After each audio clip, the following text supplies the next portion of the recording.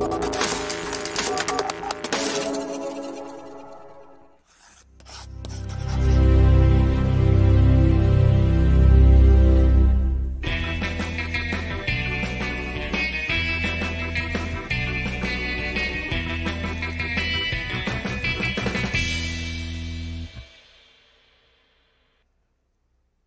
morning, and welcome to the Comics Experience Graphic Novel of the Month Club for the month of July. Got a great book this month, a book that you will like a lot. The book is Primer, and it is written by Jennifer Muro and Thomas Krajewski, with art by Gretel Lutzke. We are very lucky to have Thomas here today. Thomas, hello. Hey, how you doing, man? Hey, man, I'm doing great. Sorry Jennifer couldn't join. She's out getting material for the next book. She's crime fighting or something like that. Nice. I don't know. Nice. But thanks for having me. Appreciate it. Oh, absolutely. Like I said, this was a fun book, really enjoyable. I know a lot of the kids have already expressed to us that they loved it. So let me start with the first question I always start with. Yeah. Why comics? What is it about comics to you that makes it such a great medium? Oh, man. Well, I've been reading, obviously, since I was a kid, since my dad gave us his old comics. I think just the fact that, like, writing for comics is you can do anything because there's no real budget. You know, I come from the TV world where we have to write animation for Nickelodeon and Disney, and you have to sometimes worry about, you know, what you're creating, like a giant action scene. You know, that can get expensive. But if I write an action scene in this book, it gets done, no matter how many people are in it or, you know, how many monsters we put in there. There's no real budget, and you can just go wild. And also just the tangibility of just like holding the comic book. You know, it's one of my favorite things. It's just portable. You can just do so much. It's just, I don't know, everything about it. I love. Awesome. Is that why the book starts with a giant plane crash in the center of the city? Yeah, pretty much. So basically, this is our very first graphic novel comic book, and we really wanted to grab the reader right away. Like when you do, like the first Batman movie back in 1989, you know, it starts off with a mugging and Batman shows up immediately, and you're like, okay, I'm invested. I see there's a superhero here. Now I want to see the backstory. So that's why we did, the plain opening action sequence, just to kind of grab you. Yeah. So you said that your background, both of you, I believe, is more in writing for cartoons and animation and things like that. How did you get started? Good question. Jennifer and I actually both separately started at Nickelodeon. She was working in the live action department, I think on the Nick Cannon TV show as like an assistant or something like that. And I started off as an assistant myself on a preschool show called Chalk Zone at Nickelodeon. And that was probably 2003. Luckily, my friend got me in there, you know, got my resume to the right people. And that was like a dream come true, getting a job at Nickelodeon, because I love cartoons. I've always loved Nickelodeon. And then from there, you know, just like any job, just worked my way up, met the right people, and became a writer at Nickelodeon on a show called Cat Scratch and Tack and the Power of Juju. And same with Jennifer. Jennifer eventually worked her way up to being a writer. She's written for Star Wars Forces of Destiny. She's written for DC Superhero Girls and DC Lego Superhero Girls. So she has more superhero experience writing than I do, actually. But yeah, that's how we got into it. Did you go to school for writing specifically, or? Yeah, I went to film school. I went to Emerson College in Boston. Which is a great school. It was just all about making film and being creative. And when I was there, I mainly focused on my screenwriting classes. And that really taught me to, really create character and drama. And that's why the book itself is kind of written like a movie. It's got all the plot points in there, you know, the twists and turns. But yeah, I specifically went to school for that. Jennifer went to school. She went to USC. And she was there to be, I think, a composer. She wanted to be a film composer. But she's always been, you know, super creative, and so have I. So it just, you know, came together. But yeah. That's an interesting move, going from composing to writing. It's all creative, yeah. No, it is all creative. I would think that those would be very different parts of your brain that you would be using. Yeah, probably. Yeah, I don't have the brain for music at all. She's very musically inclined, so I'm more of the physical artist. Like I grew up drawing and painting, not very well. Otherwise, I would have drawn the book myself. Luckily, we got a great artist. But yeah. Gretel is really good. We tried to get her to come on today, but we weren't able to work that out. But she is ridiculous. Like her artwork is just we're so lucky to have her. It's amazing. Yeah. How did you and Jennifer start working together? So, it's funny. We had all these opportunities over the years to work together, but we just never did because for some reason we couldn't make it work. Like I think we're both very stubborn in some ways about our ideas. And then one day we were just sitting around 2 years ago, I guess early 2018, and we were talking about how to create like a new superhero and what that would be. Like, how do we create something that people, kids and adults will just love? And so we threw out the idea of the superpowered body paints that Primer wears. And then from there, it just seemed like it made sense for us to work together because we both just kind of got it. It just clicked. So this is the very first thing we've ever worked together on after knowing her for 17 years. So yeah, it just came about organically and easily. Nice. Luckily. Nice. Yeah, no, it's a fun idea. What was the genesis of it? I think basically I personally love it when superheroes get new costumes. I think there was this time back in the 90s when Superman, I think he kind of went evil or something, but he got a new costume. It was like nothing like his old costume. It was like I think it was a Kryptonian, whatever. But I always loved it when a new artist would come in and put their spin on, Batman's costume. So it didn't look the same as it did from the previous book that the different artist did. So the idea of Primer was like, okay, what if we had a superhero who never looked the same? She always went out in a new costume, something that you're kind of excited to see every time you open the book because Primer will not have that same look. She'll have a different paint design on, a different wig. And I think that's what it mainly came from. And personally, from my artist background, I just love bright colors. Like I don't wear bright colors. I wear just gray and black. But I love looking at bright colors. And back in my art classes in high school, I would just use a ton of bright colors on everything. And I always made it look terrible because I'm not that good of an artist. But I just love looking at the bright colors. So mainly it just came from that idea of a superhero who just never looks the same twice, just for the fun of it. Yeah, no, that's a really that's a neat idea. How did you make the leap from the idea to it being a book, right? I asked this in particular because when we look at most of the stuff that DC is doing in this is a new line of books from DC. They're almost all of them are Superman, Batman, or Wonder Woman books, pretty much, right? So how did you square that circle for us? Yeah, it just happened. I honestly don't know exactly. We were very lucky. So, luck favors the prepared, right? So Jennifer is good friends with one of the editors at DC Comics, Michelle Wells.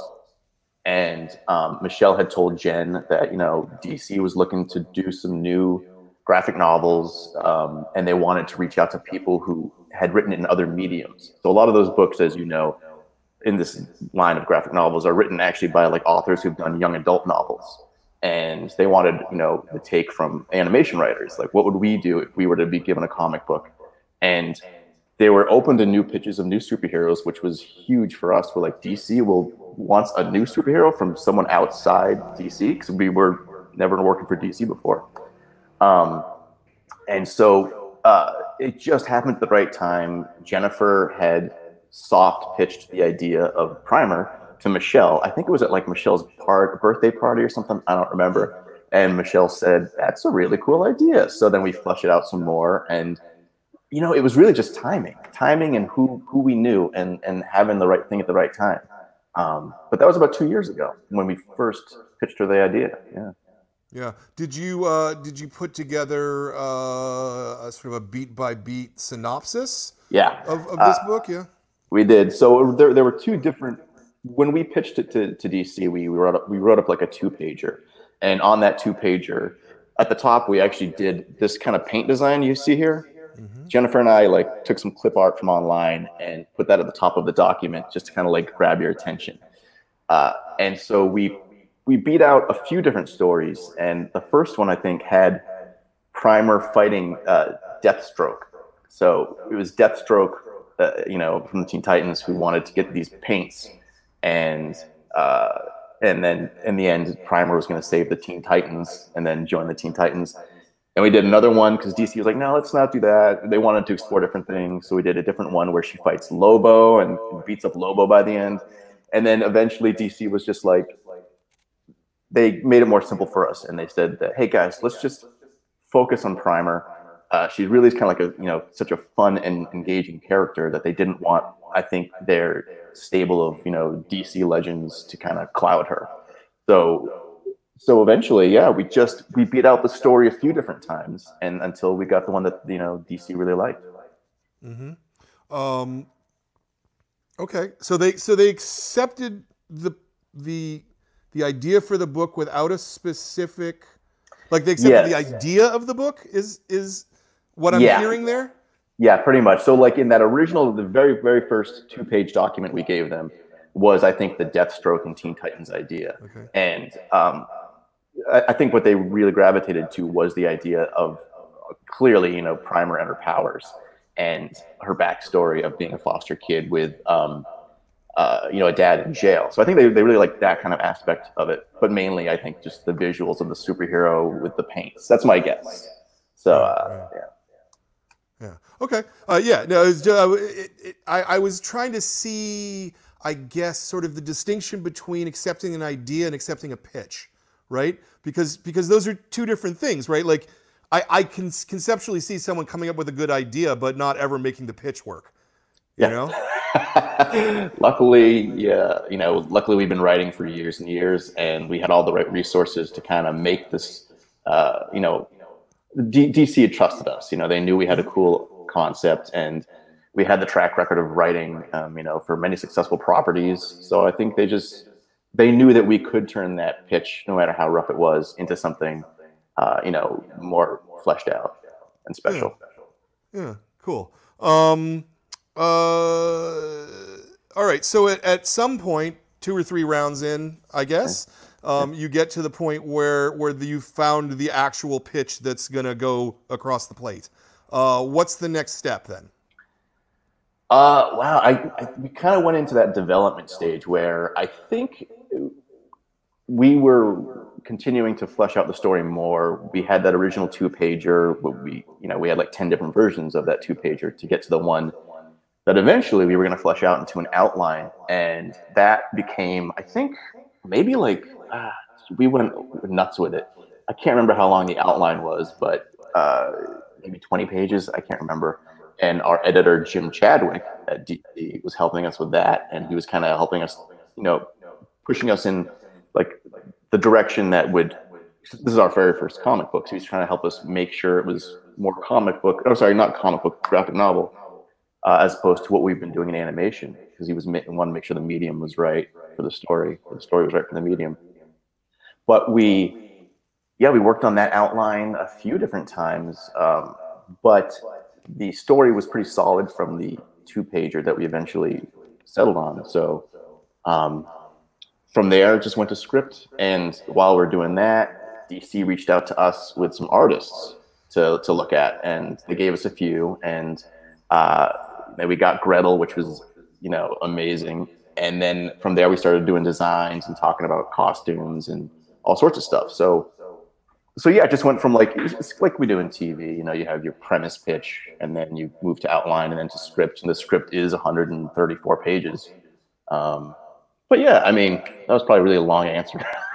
No. That's long answers are good because because we have an hour to fill, so long answers are always good. I can go on and on. Yeah, and we'll be taking some questions fairly soon. Let me I want to keep going on this, just pick at these threads a little bit more, particularly the question of the difference between writing for animation, right, and writing for comics. Now, clearly, in a live show or an animated show, time passes in a linear fashion, right? Like, the audience can't stop and go back and see. But in comics, it's really traditional for you to, to jump around in the book as you're reading it, and the reader controls the pace, right? Rather than the script. So can you talk perhaps a little bit about the challenge of making that adjustment in your head? Yeah, that's a good question. You're right. Like when we're doing our animation, normally we write for 11-minute animated cartoons or 22-minute cartoons. So you have to have everything just fit in.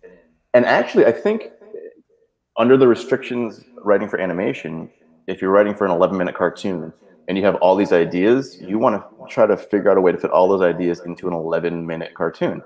So for this, that was kind of like really good training before we wrote this graphic novel, because there were so many ideas that we wanted to put in here. And I got to say, it was actually kind of an easy transition to go from writing animation to writing this graphic novel, because they're both really visual mediums. The only real difference I think we had was, or the challenge was, trying to fit things on the page so that the pacing would work. I think, let's see, what was I going to say?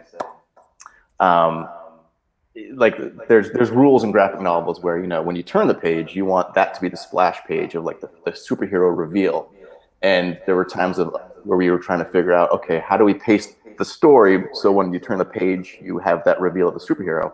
And I think we broke that rule a few times, and we actually have this superhero reveal on a few different pages it's not supposed to be on. But I just got to say, it wasn't too hard to transition. I mean, we just basically had to do a lot more directing in this script, because we're telling Gretel, our artist, hey, this is what we want. In an animation, if I say, okay, Batman punches the Joker, you kind of let the artist who's drawing that do what they want to do. Here, we have to tell Gretel, we want it at this angle, we want the fist extended, we want the guy falling back. So it was basically just us directing more. But, it was fun, easy. Did you do your own thumbnails or storyboards for yourself? No, but I did do. I did help design the costume that she eventually has, because when I was a kid, I wanted to be a comic book artist, and so I always draw people in costumes and stuff. So I did help do that. But other than that, I didn't do any thumbnails. I did do a thumbnail for the cover page at one point, where Primer's in an action pose doing some cool robot fighting thing, and DC really wanted to have this cover, which was the right choice because people really react to this cover, and But other than that, no, I did not do any thumbnails. I think Gretel had just like she has these amazing instincts, and she can interpret what we say like perfectly, and then she like adds to it. So didn't need to give her anything crazy detailed. Sure, I was actually thinking more about like in terms of for yourself, like how things flow on the page. Can we fit all of these things on the page? You know what I mean? Like particularly beginning comic writers often will go, oh yeah, there's the cavalry's coming over the hill, and then the cop cars are pulling up front, right? Like, but then you can't draw that, right? That would have been smart for us to do, but I didn't even think of doing that. No, we were just. I mean, I would just look at like, okay, we can only put 4 panels on this page, and I would just do it. We would just do it in our heads, just talk about it. Okay. But that would have probably helped us a lot. Yeah. Next time. Next time. We do have a question, Jordan. Yeah. And anybody who has a question, please feel free to put it into the question line here, and we'll get to your questions. Hi, I loved the book. I thought it was very cinematic. Are there any plans for a show or a movie version already? That would be nice. Come on. Hey, let's hey, I'll ask DC right now. I think that's always kind of like in the cards. We would obviously love that. The book just came out, like, I believe a month ago. So according to DC, it usually takes a few months of sales for them to kind of get a good idea on like what book is doing well. So in a few months, maybe we'll know a little more, but yeah, anything's possible. I think one reason DC wanted this book from us is because Jennifer and I, who coming from animation backgrounds, if this were to become an animated series, we already know everything about animation. It would make it easier to turn that into a show. Sure. But yeah, hey man, I'm hoping TV show, okay. movie. Yeah. Let me ask the natural follow-up to that.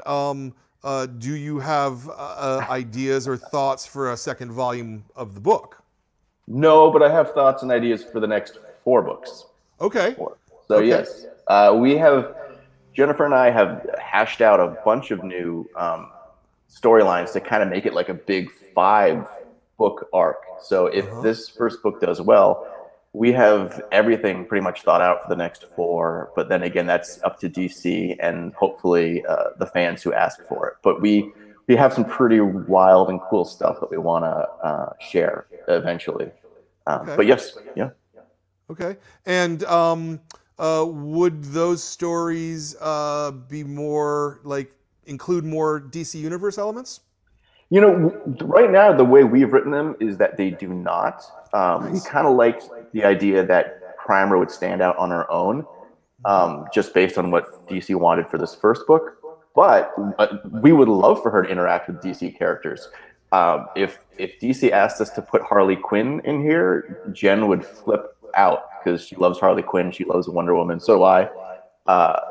But Wonder Woman was like her hero growing up. So if they wanted us to, we would love to do it. But as of now, we just have Primer stories and other new original heroes and villains that we've created to put into these future books. But nice. We're open to it.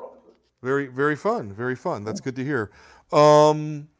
Is that questions? He got more. He's got more questions. Sweet. I also have some in email, which I'll ask in a minute. Great.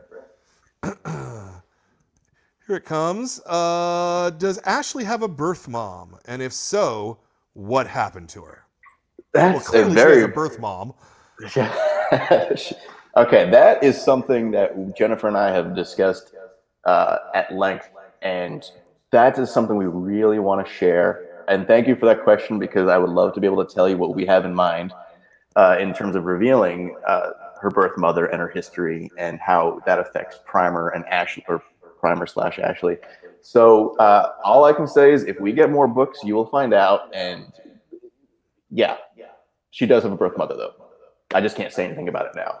Right, right. Very, very, very good. Very good. That's the right way to do it.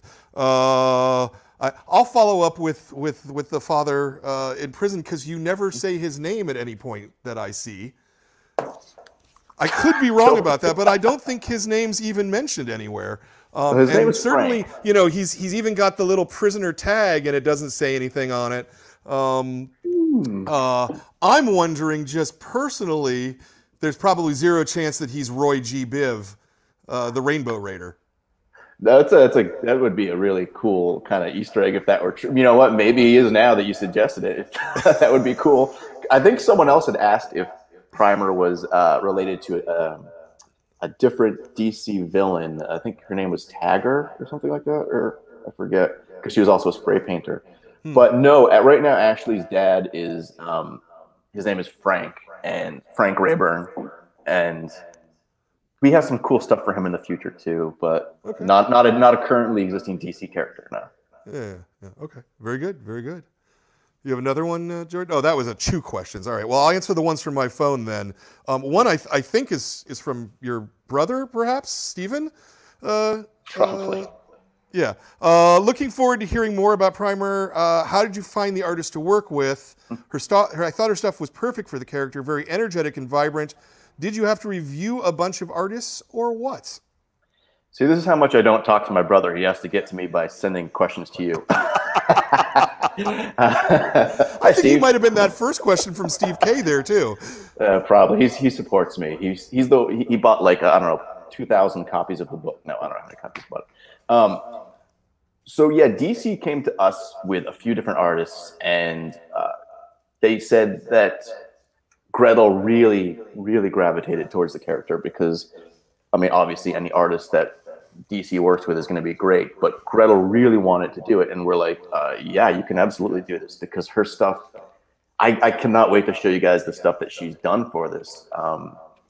We have a few different superhero costume concepts that she designed that are amazing. But yeah, DC brought her to us, and we're so lucky that they did. But they never forced her on us. They said, "Hey, do you like this artist?" And we're like, "Yeah, we love her." And you know, she was instrumental in making this book pop. You know, we got very lucky with having her as our very first graphic novel artist. Yeah. So let me ask about when they're showing you artists. Are they having artists do a depiction of this character, or are you just looking at a portfolio of other art that they've done? I think at first they'd given us the portfolios. I think they sent us links to portfolios. But I think they only gave us like 2 or 3 artists in the first place, because DC, you know, clearly they know what they're doing, and they narrowed it down to the perfect artists that they know would be great for this book. So I think, I can't remember, I'll have to look in my files, but we might have some artwork from some of the other artists who were up for this job too. But I think Gretel had done some specific pieces for the book to get the job. I believe she did like a 3-page storyboard or you know, rough board of an action scene of Primer fighting some bad guys. So I think when we saw that, we're like, oh yeah, she gets it. She knows pacing. She knew how to frame everything. But yeah, did that answer the question? I forget what the question was. Yeah, no, I think that answered the question all right. Yeah. You wrote full script for this when you did the script? A full script? Yeah, like so in comics traditionally you can either, you know, go page 1, panel 1, here's what happens, dialogue, just basically like a film script. Or you can sort of synopsis, on this page these things happen, and then you kind of go and you dialogue later. That's called Marvel style, just so you know. Oh, yeah, no, we did it the first way you mentioned it. Okay. So it was panel 1, and then we had the description of the action, and we would get as detailed as we wanted to. Sometimes we would just be like, you know, very vague, because once we started seeing that Gretel completely understood what we're doing, we gave her a lot more freedom and trusted her. But yeah, we did it with the, you know, panel 1 action, and then the dialogue. And you know, one thing that, to your question earlier about what the difference is for writing animation and then graphic novels, one of the challenges was that they told us we could only have maybe 3 dialogue balloons per panel, and then a certain number of words per balloon. So we did kind of have to figure out, how to get what we wanted to say in those balloons per page while the action is happening. But yeah, sorry. No, not sorry. That's a good note. I don't know that. I suspect that's probably because this is for the younger readers, and it's the launch of a new line in a smaller format. Because I don't think that's really traditional for editors to sort of put out word and balloon limits ahead of time. You know. Yeah, I think you're right, because it is a smaller book, sized book. Yeah. We have another question, Jordan tells me. Can you tell us anything about the art process? I wish Gretel were here. She could tell you all about it. The art process was, it was very, they involved us a lot, which was great. You know, they ran everything by us. They wanted our input on everything. So originally, when we got Gretel, DC had us kind of write up, you know, physical bios of what the characters would look like. And then we just pass it off to Gretel, and she would do a few different takes, you know, rough takes, some really well flushed out, colorful, beautiful takes. And then we would just give our notes on those, and until we kind of like refined it. A lot of those characters in the book, we would just give like rough descriptions, and then Gretel just knocked it out of the park, and they're pretty much exactly as they are from when she first drew them in the test artwork, you know, 2 years ago. But really, it was just a lot of back and forth with notes. And the thing that we mainly were concerned with was obviously Ashley herself and how we wanted her to be depicted, and then her costume in the end. So we spent most of the time, when it came to notes, talking about the costume, and then Ashley and Primer herself. A lot of the time it was just Gretel. Like the scenes with the Night Knights or the scenes with the robotic soldiers, all we wrote was like, okay, so these are the bad guys, robotic soldiers, and the bad guys wearing a suit of armor. And so Gretel just did those on her own. We had like no notes. You know, she just knew what we needed, and it was there. So she made it easy. Oh, that's cool. That's cool. The other question. Ashley doesn't have typical... Hi, Mom. Love it. Love it, Mom. That's the best. Really, that's like the best moment of like 200 hours of interviewing cartoonists. Hi, Mom. You know you have at least 2 viewers right now, my brother and my mom. So there you go. So Mom asks, Ashley doesn't have a typical superhero body. Did you do that for a reason? Yeah, actually, I wish I could say I gave my mom that question to ask me. But no, that's very... We were very concerned with like not having a girl with a typical superhero body, because it's just, you've seen it so many times, and we kind of like the idea of just being more inclusive and just showing more realistically figured characters in this world. So it was a conscious decision to make Ashley not so svelte. And I think we ran that idea by Gretel, but she'd also, I believe, given us designs on her own where Primer was not this, you know, very skinny, voluptuous girl. And yeah, but that was very conscious, and we love how a lot of fans do react to that. They say that you know, they like that she's not typical and they resemble her, or you know, the reader feels resembled. You know what I mean? But yeah, thanks, Mom. Yeah, no, I like that. Send money. Very good. Next one. I love the story and the art. Are the colors digital? And was there an inker or just pencils to digital? Oh man, that's a good question. That's a Gretel question. I wish I knew, because the Gretel is based out of I think she's in South America, I want to say. Yeah, she's sorry, in Gretel. Brazil. She's in Brazil, yeah. And we only really talked to her through emails, and it was through DC. So we didn't really talk to her directly. There was no need to, because she had what she had to do and just went wild with it. But honestly, I do not know. I assume it's all digital, because when I see Gretel's art online and her live videos, she's drawing on, I think, with her stylus pen on some kind of pad. Runs on electricity. Yeah, no. Looking at it, it seems pretty clear to me that it's all digital, and it probably doesn't go. It's probably not going through separate pencil and ink stages. Just looking at it. And she did all of that, so it wasn't like she passed off anything to anybody else. It was just she inked it, colored it. I just downloaded the version for Kindle this weekend to watch it on a screen, and it's just so bright and colorful on like a phone screen. I mean, you think it's bright and colorful in the book, you know, wait till you see it digitally. It's so beautiful. But she's an amazing artist. On the other hand, books are better. So let's just stipulate that. Books are better. Books are better. I really wish she was here, because I would love to talk to her about palette choices and things like that as well. She did just really an exceptional job, given the nature of a color-based superhero. It's written in chapters.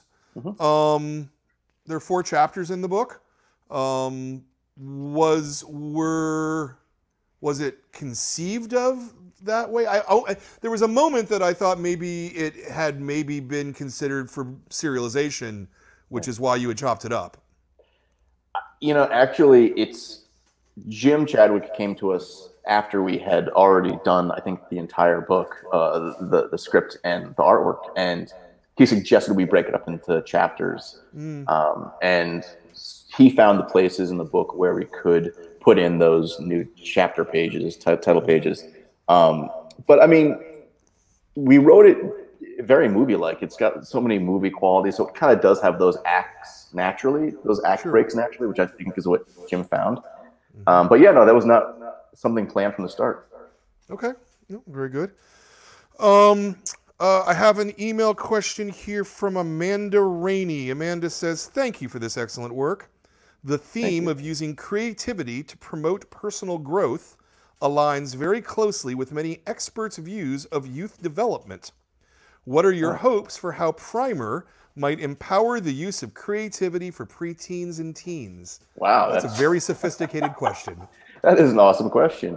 You know, I think one reason like Jennifer and I are writers and work in this business is because when you have that creative outlet, yeah, you kind of you just figure out some things, I guess. In terms of how Primer and Ashley could you know, inspire other artists, that would be awesome. I think a lot of people, like myself especially, like being a younger kid and not feeling like understood or feeling accepted, I would just draw all day, you know, and it kind of just helped. It was cathartic, and I liked having something at the end of the day that I could say, oh, I did this. And it kind of makes you feel, you know, special. But to her question, you know, I guess there's a lot of like psychological ways to talk about that, and I wish I was prepared to, you know, had the intelligence to talk about it. But yeah, does that answer the question? Yeah, I mean, you know, one thing I would say is I think one of the things I just lost signal, by the way. Okay, as long as I'm still on. One of the things that I thought was very interesting about the character is how, and you will forgive me for this, but how the character is in many ways kind of a blank slate. If you're a kid and you want to draw Ashley Primer, you can kind of draw anything you want to, and it would still work. And that to me is kind of the mark of a successful and a creative character, right? That it can be interpreted. Oh yeah. Does that make any sense? I think so. I mean, but you make a good point. It's like you know, the thing about Ashley being an artist is it is her way to express herself, because she's you know, she has somewhat of a hard life, and she expresses herself through creativity. And I think, you know, being an artist, you can, whatever you create, no one can tell you that it's wrong. You know, when you're an artist, you can say, I did this, it represents this, or it is just this, and no one can ever tell you you're wrong, right? Like, I think as a kid, you grow up being told, you know, you can't do that, you can't do this, you're wrong. But no one can ever take your creativity away from you, and how you believe in your own creativity. So, does that mean anything? No, that absolutely. That's a great answer. You know, when we talk about art, there's no such thing as a right answer or a wrong answer. That's the beauty of it, right? Right. I was going to ask a follow-up on that I have now completely blanked on. Okay. Do you want me to spitball? Gosh darn it. Well, I'm going to babble for a minute here. So there's 33 powers, 33 colors. 33 is an unusual number.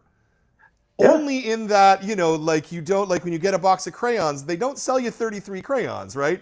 It's going to be 32, I think. Yeah, because I think there's like a 64 color box of Crayola crayons.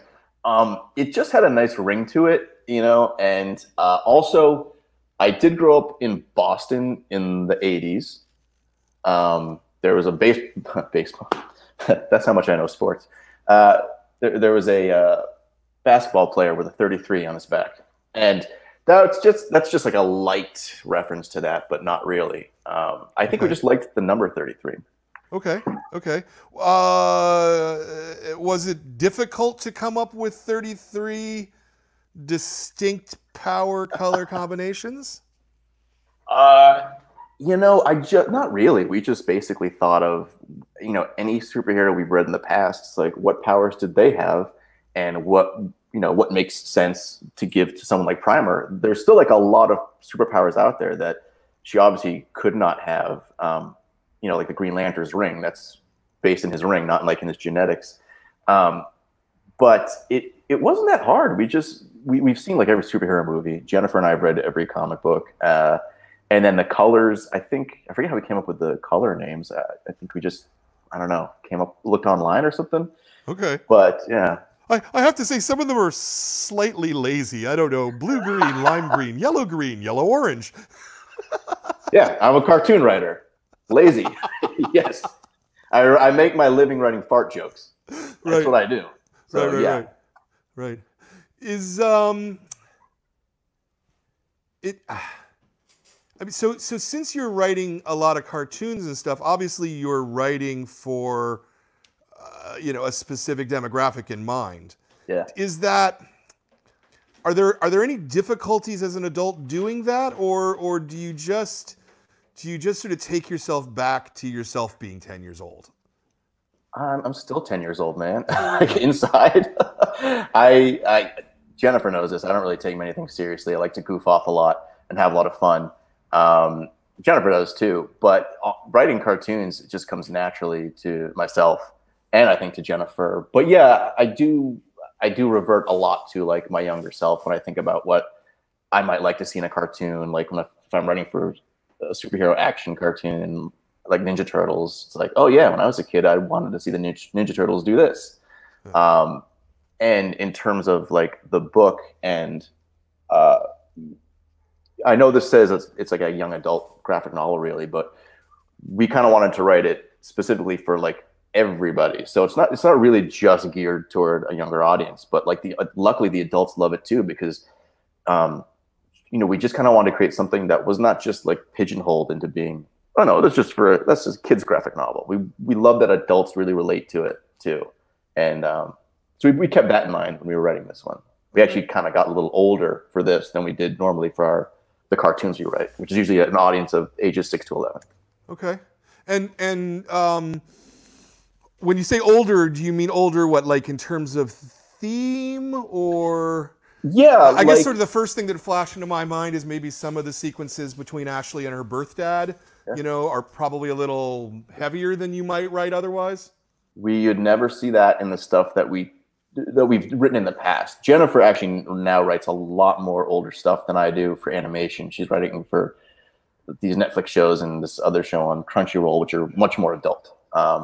But yeah, so like specifically what you're talking about, Ashley's backstory with her dad, yeah, you'd never see that anywhere in the stuff we've written. And it's kind of refreshing to be able to explore that, because as much as I love writing, kids cartoons, it was kind of nice to actually, give a character some more depth with something that's a little edgier. Yeah. Sure. Was it hard for you at all to not just make? We already talked about the difference between writing for animation and writing for a comic, but the length of the project, right? Yeah. So when you do animation, typically you're talking about 11 or 22-minute stories. So 11 to 22 pages, I assume, is roughly the size of that. Whereas this is 140, 150 pages. Yeah, it's actually, without all the other pages in there, it's 134 pages. Okay. So like if you're writing an 11-minute cartoon, the scripts are usually like 15 to 18 pages. Okay. And a 22-minute script is like 24 to 30 pages. So here, the script itself was literally 134 pages, just to break it up. I mean, it's not like it didn't really require any more writing than you would do for like a cartoon of the same magnitude and story-wise. Like if we were writing this as a feature animated, movie, the script would have been probably the same length, maybe shorter, depending. Yeah, is that right? Yeah, well, I mean, 134 pages would imply a 2-hour movie, I think. Yeah. If I'm doing the math there. So, that would be a really long movie. I mean, a 2-hour film is really, really long. Are you saying you don't want to see a 2-hour movie of Primer? No. That's not what I'm saying at all. I'm just trying to, to make that leap from writing something that is relatively bite-sized, to a long story with there's a lot going on in here. There's a lot of threads. I'm just wondering if that was a challenge at all. Oh, sorry. Did I answer that too aggressively? No. It was. Honestly, there really wasn't a challenge. I think it's just because we have that background of writing for a visual medium, and it didn't take any longer writing this than if I had to write it as an animated show. I mean, the pages that you see, if you see the actual script pages, you know, there's a lot of white space on there in terms of how you've seen comic book scripts, obviously. Sure, of course. But yeah, no, there really wasn't a challenge. I mean, I wish I could say it was harder. But yeah, no. Just, you know, for such a longer story, that's all. Yeah. Another question we have. Besides Ashley, what is your favorite character in the comic? You know, gosh, man, I do love Luke and Kitch. So her best friend Luke, and then her foster father Kitch, because I just like the fact that they're not your typical male characters. Like, I grew up with, you know, all the straight white male action hero guys I could relate to, but still not relate to them at all, because I'm like, I'm actually not like that. I'm probably more chill, and I don't say the right thing or do the right thing. I'm probably more into things that are not so masculine, you know? And so we wanted to create two characters who are more real, which is why I like Kitch and Luke. They're just like, you know, I know these kinds of people. So to me, I think it was kind of important to kind of have characters in there that are not your classical macho, manly type stuff, which I still love to watch and read about, by the way. But those are probably my two. Also, I love the Night Knights, the villains, the gang. Yeah, my favorite characters, just because they're stupid. Yeah, that was a good gag too. We got another one. I was intrigued by the relationship between Ashley and Luke. Is there potential for Luke to become a sidekick? That's funny. I gotta say, I was thinking about this a few days ago. Good question. Personally, I would love to give Luke some powers.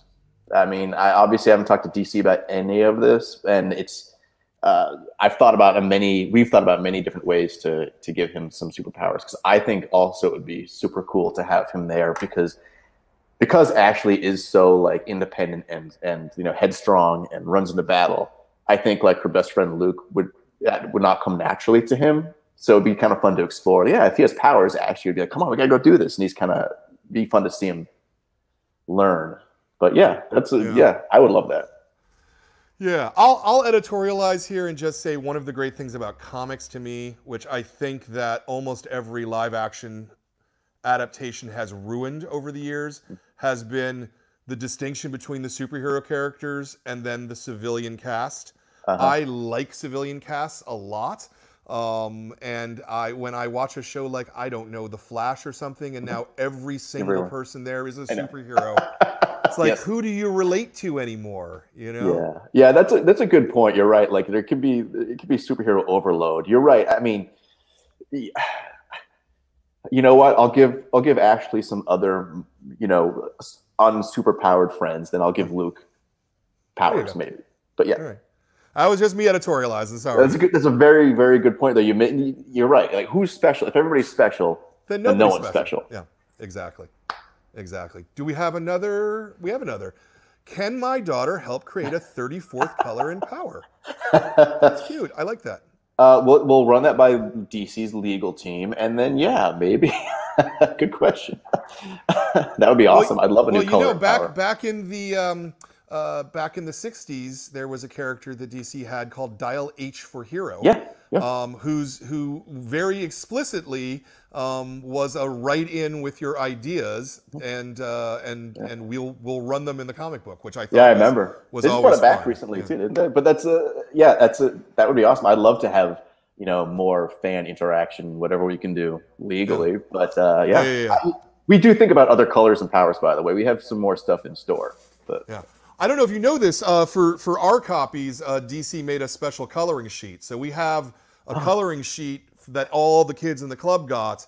Cool. So I'm sure they're all doing their own versions right now anyway. So. Oh, awesome. Hey, I would love to see what they come up with. I mean, that's the fun of it, is seeing, you know, readers who really love the character and then get inspired to, you know, do their own artwork. That'd be great. Absolutely. Are we out of questions? We're out of questions. If you have any more questions while I sort of wrap this up, go ahead and come up with them.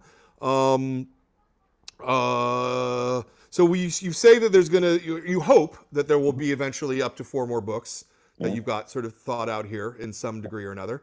Do you know how soon we'd be able to see that if that happened? Oh man, that's a good question. I'm gonna say just based on it took us 2 years to do this first book. And so if DC were to ask for another one, I mean, now that we have designs completed, I mean, that takes a lot of time is coming up with the character designs and the artwork.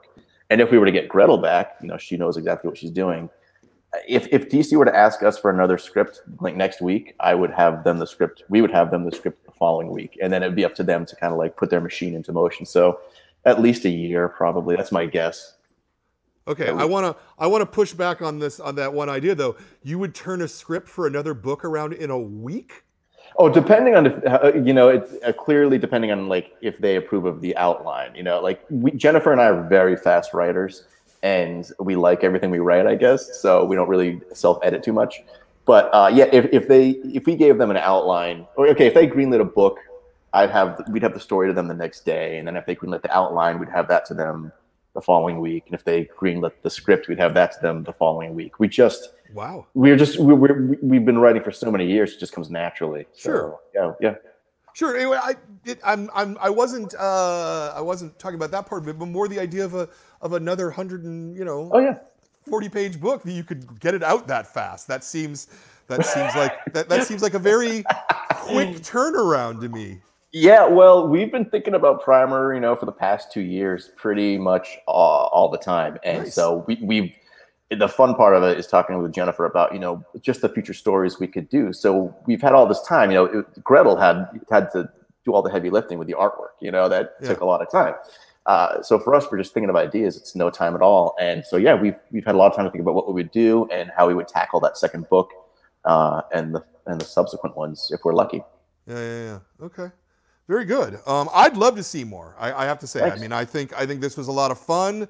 I think it's, you know, exactly the kind of sort of intro to superheroes kind of book that is just great for kids and great for the market. So awesome, I loved it. If for what my vote counts, please do more. Hey man, thank you, and the fact that you like it and this is your store and you asked us to do this, that means a lot to us. So thank you very much for liking it and asking us to do this. I really appreciate it. Yeah, no, my absolute pleasure. Is there anything else you want to plug? I mean, let's see. If you see in the back of the book, there's a show that I worked for on Netflix called Buddy Thunderstruck. That's a show that it's by the Robot Chicken guys. It skews a little older, but it's still a kid's show.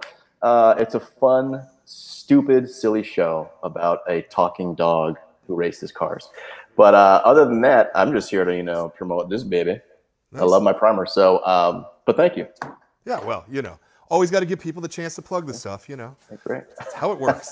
Well, I want to thank you, Thomas, for taking the time to talk to us today.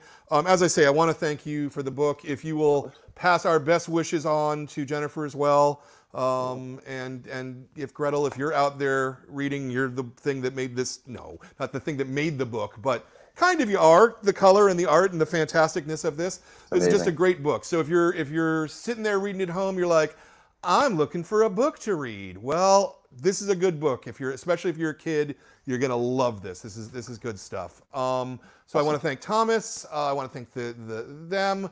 I want to thank Jordan for running the show. I want to thank The Beat for being our sponsors and allowing the club to grow and give us a wider range. I want to thank all you kids out there and also a lot of educators and family members. A lot of Krajewski family members out there watching the show today. Thank you all. We will see you next month with another fantastic book. Take care.